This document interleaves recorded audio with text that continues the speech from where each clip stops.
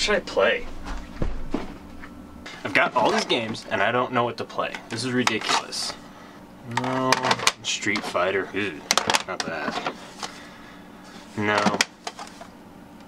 No.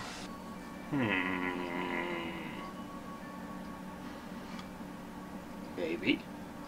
No, not Zelda. Mario. Metroid. Super Metroid. Yeah, that's what we're gonna play.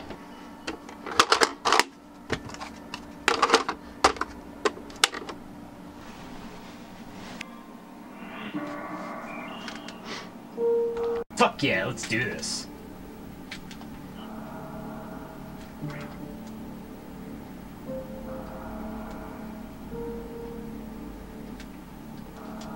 Super Metroid was one of Nintendo's best games out on the Super Nintendo.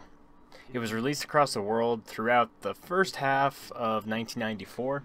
The first time I played it was probably around 1996 or 1997. I was about 5 or 6, I think. So the first time I beat the game, I think I was around 10 years old. Anyways, Super Metroid was developed by Nintendo's R&D 1, which was also responsible for a lot of other really great games, including Super Mario Bros. And Donkey Kong. The Nintendo R&D 1 staff was managed by my boy Gunpei Yokoi, and the game was directed by Yoshio Sakamoto. This was the first Metroid game that he directed, but he also had a hand in the dev of Metroid and Metroid 2 for the Game Boy. Super Metroid was released almost a decade after the first game came out on the NES. But Sakamoto said, quote, "We wanted to wait until a true action game was needed," end quote. They said that the developers' primary goal was to make a good action game, and they sure as fuck did.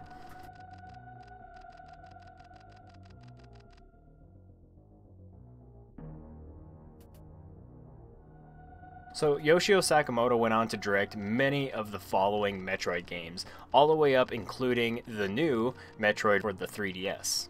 Super Metroid took the original Metroid for NES and improved upon many of the problems the first game had. I mean, fuck, Super Metroid is like the original Metroid took a shit ton of steroids and just fucking raged on it.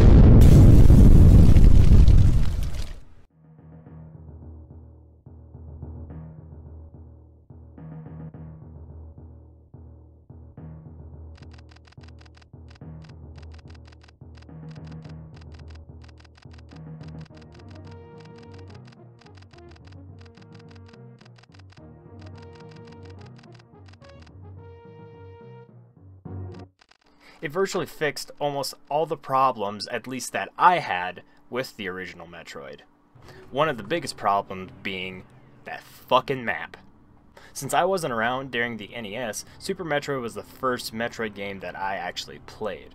But when I was around 10 years old, I came across a copy of the original Metroid, and I remember how confused I was when I tried to play it, being there wasn't a goddamn map. Yes! I finally got a copy of Metroid! I can't wait to try this! Where did I put my NES?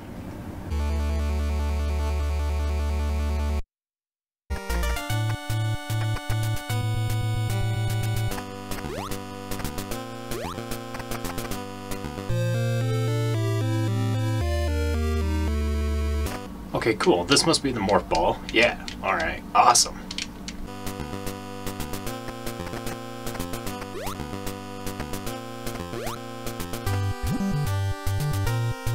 Wonder where I go.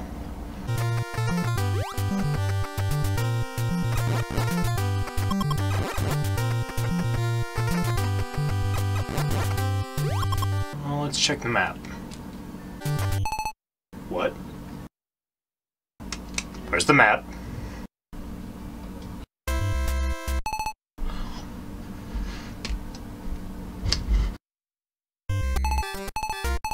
Where the fuck is the map? I thought the original Metroid sucked at first, but eventually I went back and beat it. It's fun, but it's no Super Metroid. I'm not saying that the original Metroid game wasn't good. I mean, it's great. It's one of my favorite Nintendo games.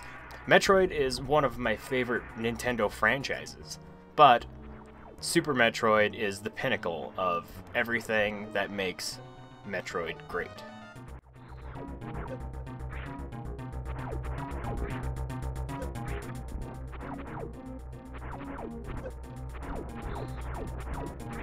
So Super Metroid consisted of a few genres that blended perfectly into an adventure shooter game and an action platformer game.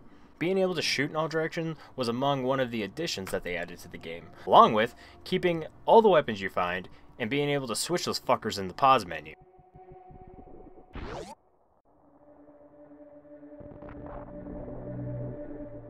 The music and sound effects in the game really help to make it feel like you're actually there, blowing shit up and kicking some alien ass.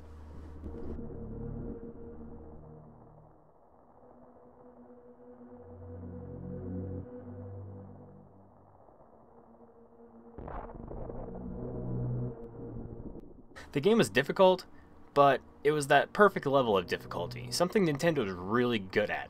They didn't make the game obnoxiously hard, but they made the game hard. The difficulty of the game increased the farther into the game you got.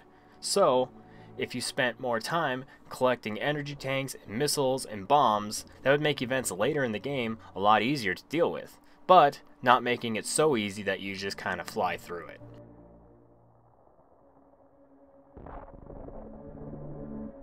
Collecting all the items was actually a huge challenge in the game, being they cryptically hid shit all over the frickin' map.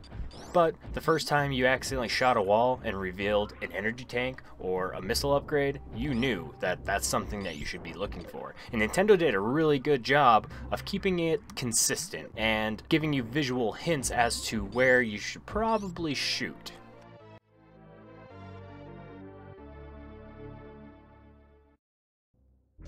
The map actually helped with collecting a lot of the items, because when you pulled up the map, you'd see these little dots.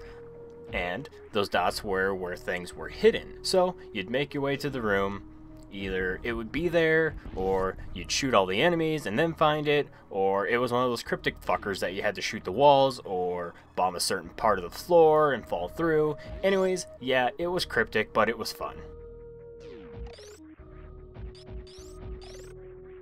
There were also guides you could get, like the official Super Metroid Player's Guide, which would help you in showing you a lot of the secrets and where things were hidden. And that's how I actually beat the game the first time. There was no internet, so you couldn't just sit down at your computer and Google, Super Metroid walkthrough. There was walkthroughs, but there was no internet, so that was difficult. But back in the Super Nintendo era, it was word of mouth, so you'd be at school talking to your friends, and one of them had found it, and they told you how to find it. Anyways, yeah, I used the official player's guide to help me get through the game and find a lot of the stuff. So, when I was playing Super Metroid, I actually drew my own map with my frickin' sweet Crayolas, but I drew the map, and I would mark where I found what. So after I made it through the entire game, I always had that map to reference if I wanted to go back. Yeah, that's something you did back then. I drew a lot of maps. I tried to find something that I don't like about the game, but it's hard. The game is so great. But if I could change something, it would be the fucking items on the map. Make that shit disappear. If I collect the item, that dot should disappear. I fucking wasted so much time looking for an item that I'd already fucking found.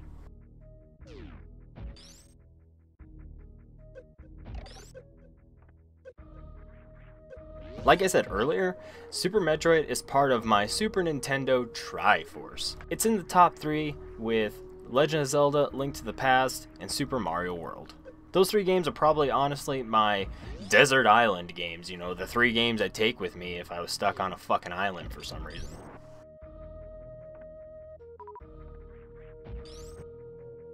Super Metroid is one of those games that I end up going back and playing through at least once a year.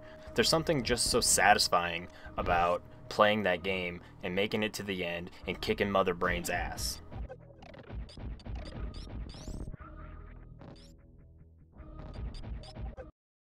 Speaking of Mother Brain, the boss battles in this game are fucking epic. First time I played Ridley, I got my ass handed to me, but I did it again, and again, and again, and eventually I figured it out, and I kicked that fucking alien's ass.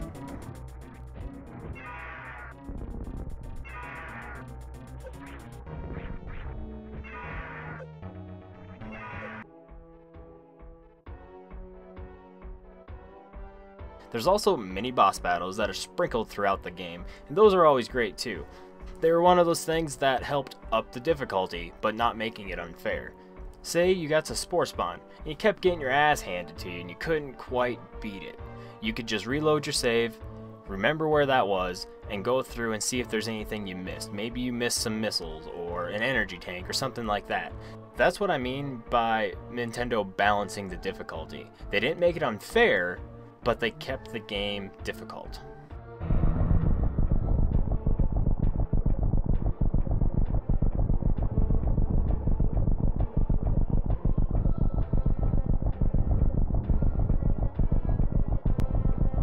But that final boss battle against Mother Brain is forever etched into my brain.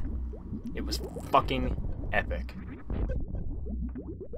Your heart's beating 1,000,000 miles an hour, your hands are sweating, the controller's getting slippery, you ain't blinking, your eyes hurt, and finally, you blast Mother Brain out of her fucking tank, and she turns into this weird, like, fucking dinosaur thing. Then, she knocks your ass back with that super fucking rainbow laser motherfucker, and you think that's it. Oh fuck, I'm dead. But, the Metroid shows up, and she absorbs that blast for you, restoring your health, and makes your charger this badass fucking awesome gun, and you get those last shots in, and finally, you fucking murder that brain. But that's not it. That's not the end of the game. You've got to get the fuck off that planet before it fucking explodes. So you take off, and you're running through, and platforming, and falling off the platforms, and screaming, "Fuck! There's no way I'm ever gonna fucking make it out of this." And then you get to the elevator. You get back outside, and you jump in your ship, and you blast the fuck out of there. God, it's awesome. I mean, it doesn't get any better than this. You watch Samus take off from that planet, fly back into space, just as the planet fucking explodes. And then that's it. And the credits roll.